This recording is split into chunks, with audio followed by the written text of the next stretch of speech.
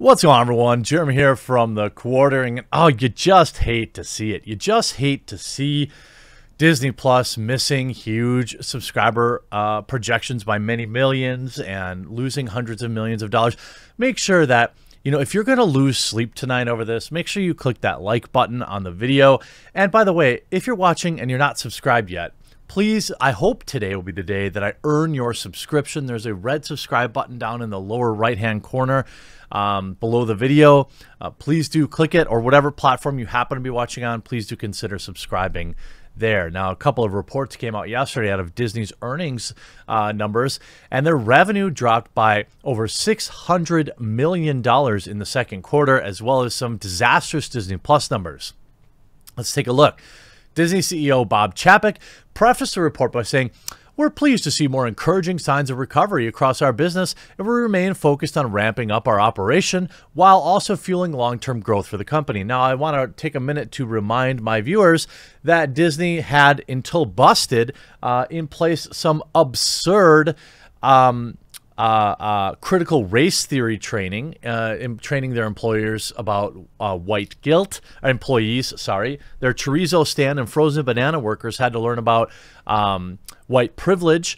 And, by all indications, Disney hates their actual customers. So, I know that if you have kids and they're, it's not always easy to continue to, fight the fight. Sometimes your kids just want to go to Disneyland, or sometimes they just want to see that new Pixar movie, and that's okay. Life goes on. You've got to pick your battles. But it's good to see some actual negatives coming out of this. Now, he added, "This is clearly reflected in the opening of our theme parks and resorts, increased production at our studios, and continued success of our streaming services, blah, blah, blah, blah, blah." At the end of the first quarter, Disney reported they earned a revenue totaling $16.2 billion, with $12.6 billion coming from Disney Media and Entertainment Distribution and $3.5 from Disney Parks. In contrast, their recently released second quarter numbers detailed total revenue from the quarter dropped to $15.6 billion. The Disney Media and Entertainment Distribution segment revenue of $12.4 billion and Disney Parks experiences down to $3.1. That means Disney revenue decreased $636 million in the second quarter. Not only did they decline $636 million from the first quarter to second quarter, but they declined $2.4 billion from the second quarter of 2020, which is interesting because the second quarter of 2020, we were basically still in full lockdown mode across the world, across the country. And, I don't really, it's hard to imagine that, honestly. Theaters were closed. They're starting to reopen now. So definitely slowing down. And we covered earlier some bad news around Shang-Chi and the Eternals essentially looking to be banned in China, which is going to cost them hundreds of millions in projected revenue as well. While Disney's overall revenue declined $636 million between first and second quarter, they did see gains in their direct-to-consumer segment, which does include Disney Plus. In their first quarter, they posted a revenue of $3.5 billion with direct D2C segment. In the second quarter, they increased to $3.99. That means their direct-to-consumer saw about a $500 million increase. It's crazy because these numbers are just so huge and mammoth that it's like, oh, well, is Disney crumbling? Well, no, but this is a pretty disastrous report. Specifically, Disney Plus reported that subscribers increased to 103.6 million at the end of the second quarter. That's an increase of 8 million from the end of the first quarter, where they posted they had 94.9 million. Now, we don't really know what percentage of these are paid, what percentage of these are like free with, because I know like if you have T-Mobile or maybe, various cell phone providers were offering either it included or free trials. So we don't really know what the number of paid subscribers. However, Motley Fool's James Brunley claims the growth marks the slowest pace of quarterly additions since the streaming service launched in the final quarter of 2019. He also notes that the 103.6 million number is well below expectations, which were at 109 million. So they missed their projection by about 6 million new subscribers. It's about half of what they expected. While they did increase numbers, albeit at a slower rate, they also had a decrease in the average monthly revenue per paid subscriber.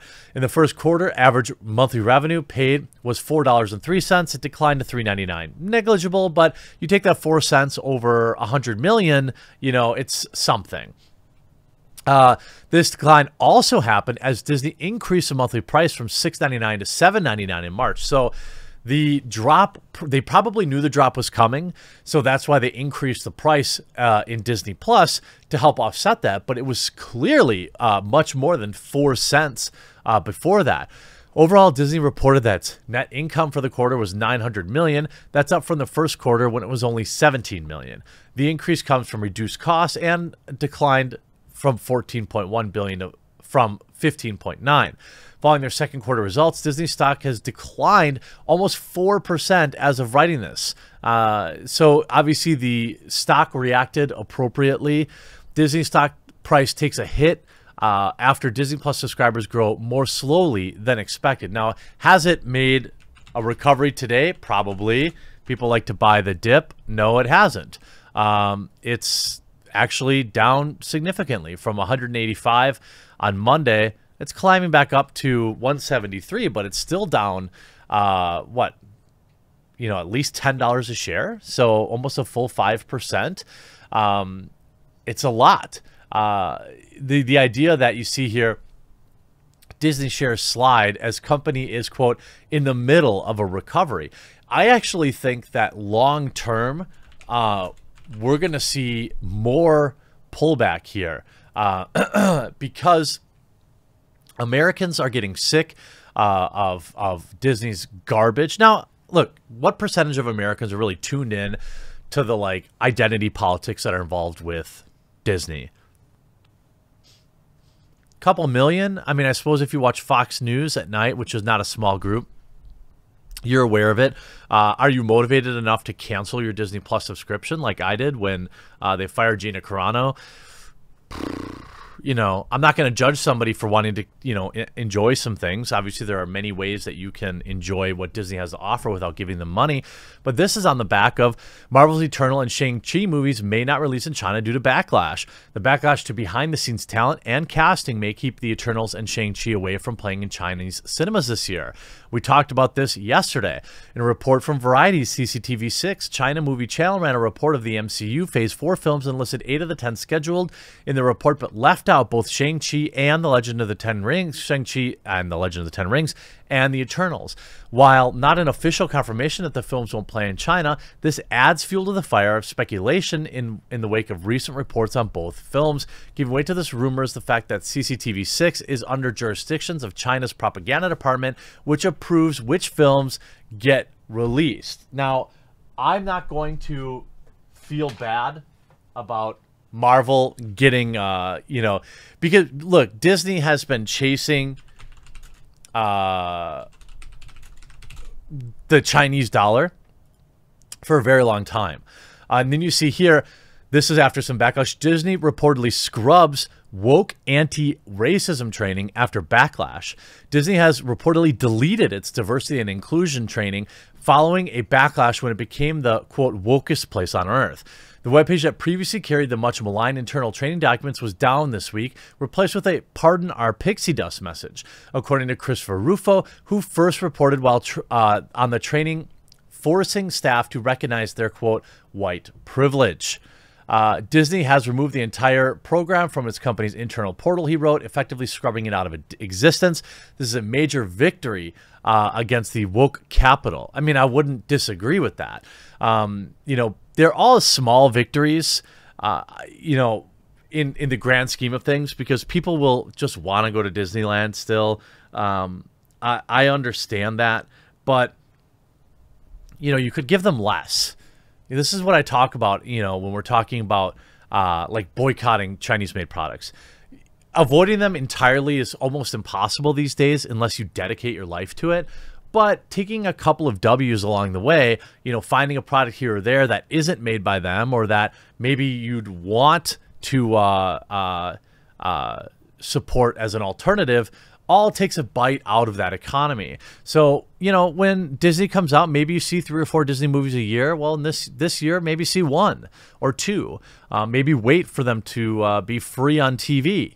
You know, Disney Plus is another perfect example. Maybe you really want to watch The Mandalorian and you don't care about the Gina Carano thing.